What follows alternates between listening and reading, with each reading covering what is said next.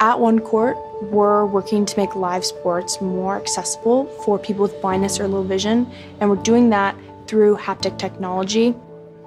What I like most about this space here at the 5G Hub is the support when we need to make improvements and to solve those problems that we're facing. Over the past 6 months, we've made a lot of progress across each of our teams. Some of the biggest updates include the new POC device. There's things that have been internally informed through just the struggles of dealing with the previous prototype. We learned that the assembly needed to be considered much more thoroughly, but now our work across design, hardware, and software has really come together for this version. One of the other big updates revolves around the use of audio in conjunction with the haptics. We learned it's super challenging to learn haptics in isolation.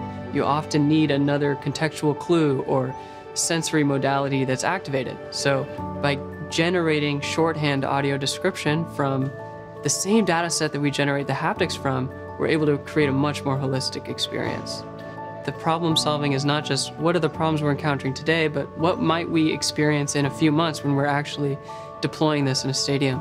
Our value comes from the relationships that we have with the community and making sure that we're actually solving a real problem. User testing and user research has helped us understand the pain points more and the impact that we're trying to achieve.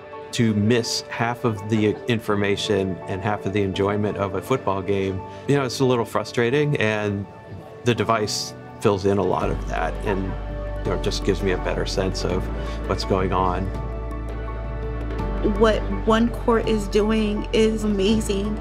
Being able to now know who has the ball, whether there's, interference, touchdowns, all that, you can experience all of that at one time and just be a part of something instead of just kind of feeling your way through a sporting event. Getting out and bringing in community members and talking to as many people as possible has just shown us what the real problem is and that it exists, and how we might be able to approach it and design something that's useful. 5G really is the vehicle that gets us the experience that we hope to generate for people. When we initially came in, we perhaps underestimated just how important that connectivity would be. T-Mobile enables our solution in the real-world environment. There's really no other way to put it.